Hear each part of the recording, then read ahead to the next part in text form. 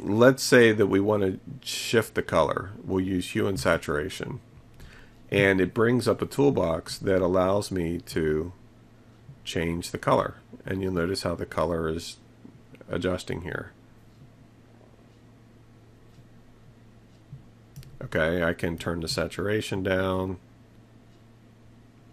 so on and so forth. I can even colorize it with a single color if I wanted to. So we have a lot of options, just like you normally would with hue and saturation in this case. Okay, but the thing that's cool about that is that if you look over here in the layers palette, when I turn that off, the original photograph is still there. Now, you might also notice something else, that whenever you add an adjustment layer, by default, it also creates a layer mask. Okay, now why is that important? Because I'll show you. If I come over here again with a brush and I start painting on this layer mask, say where the heart is right here, watch what happens.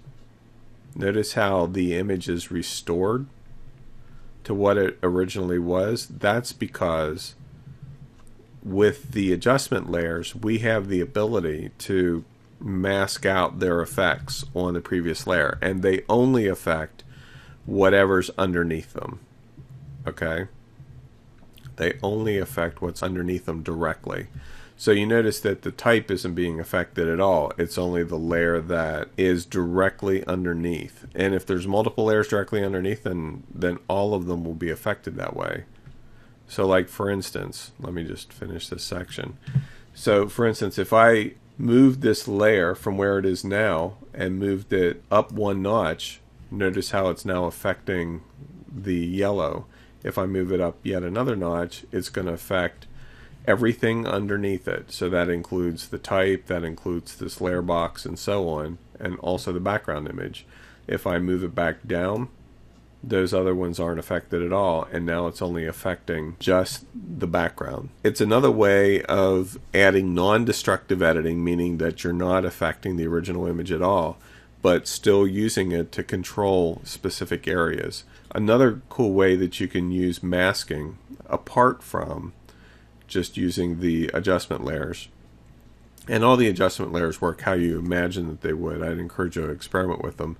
But I'll show you a cool feature, a cool way that you can use masking with type. Okay, you can actually use it with type. Let's turn off all of our type here. And actually, let's turn off that adjustment layer. And I'm going to create two new words. We're just going to say love and have that on its own layer. So I'm going to click the move tool and move it up here. And then I'm just going to type in never. And then we'll move it up here. Now, let's change the fonts. We'll go back to Satisfaction again. I don't know if that one will work for what I want to do. Probably not. So let's try the Great Vibes font that we were using before, and I'm going to make this really big. Let's really big it more. Okay, so we have love, and then never, we'll make it 240 as well, and we'll make it Great Vibes. Okay, now right now the type is black, and you'll notice that position wise, let's say that I wanted to have these lined up on the right, and you'll notice how the way I have it positioned, the N is going up into the loop of the L.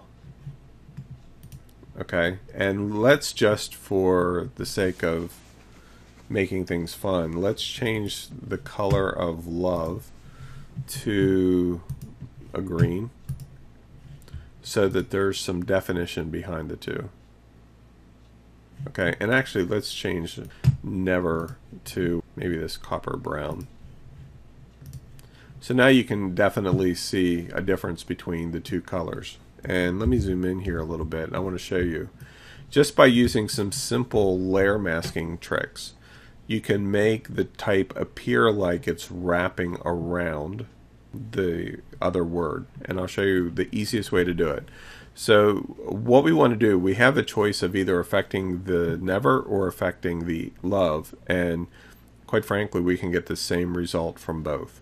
So what we're going to do is, with never selected, I'm going to add a layer mask.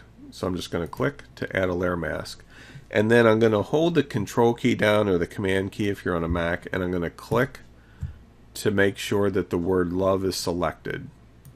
Okay, and I want to make sure that the mask for never is also selected.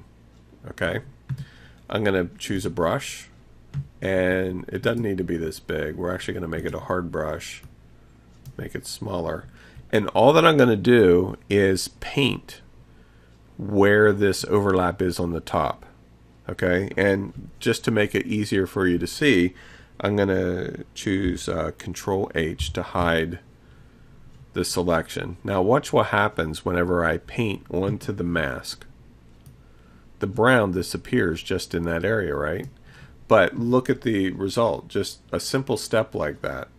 It looks now like the green is going over top of the N and then underneath it. Okay, so just a simple masking trick like that, and now all of a sudden you have a separate cool effect. And of course you can apply other things to the type, like drop shadows and those kinds of things, just like you can with any other layer option. Like if I right mouse click and we choose blending options, it brings up our layer styles, and so I could choose a drop shadow, and we can increase the size here a little bit, move them away. Probably want to drop down to maybe 50%. Click OK. Now with these layer styles, or blending options as you call them, one of the things that you can do is actually copy them if you want to use the exact same one for more than one layer. The easiest way to do that is to right mouse click where it says Effects, choose Copy Layer Style, and it actually tells you which ones are in use. Drop shadow. Come down to, or go up to where it says Never, right mouse click again, and choose Paste Layer Style. And whenever we do, it adds the drop shadow. The exact same whatever we applied to love is now applied to the word never. So that's another really cool feature about working with layers. Now let's just zoom back out here. Let's say that we're done, that this particular design is what we were after, and we're all good. And we're ready to upload it to the internet. But the problem is we have all of these layers. So the first thing we want to do is save it as a Photoshop document. Just hit File, Save As, and make sure that Photoshop is chosen as the document. It'll have a PSD extension to it, and then we can just hit Save, and that'll maintain all the layers. Okay. Now if I click on this box over here, one of my options is Flatten Image, and what that does is it takes all the different layers that exist in your document and flattens it all down into one layer, just the background. If you have any that you aren't using, it'll ask you if you want to discard the hidden layers, which normally you would. So you'll click OK, and you notice now all that's left is just background, and everything is compressed down in just one layer, which I can then choose File, Save As, and maybe we want to save it as a JPEG. I'll just type in love, hit Save. The quality 8 is usually good enough, and we'll go with that, and it's done. Now the alternative, another option that you have when you're working with multiple layers is, let's say that you have multiple parts of the image that you're wanting to work on, but you have no further changes that you want to make with the area that you're working on right now. So you can actually merge layers together. And so to do that, you select what layers you want to merge together. Like say we want to merge those.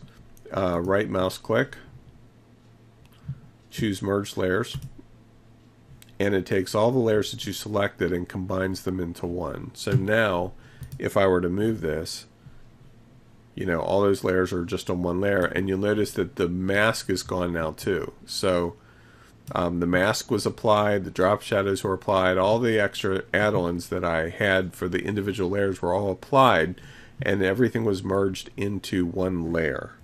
Okay, so you want to be very careful whenever you use merge layers, because you can undo it using history, but normally you can't take it back. Okay, so you want to make sure that you're using it for a specific reason, and there are some reasons where you would absolutely want to use merge layer. So that's another cool option that we have available to us with layers.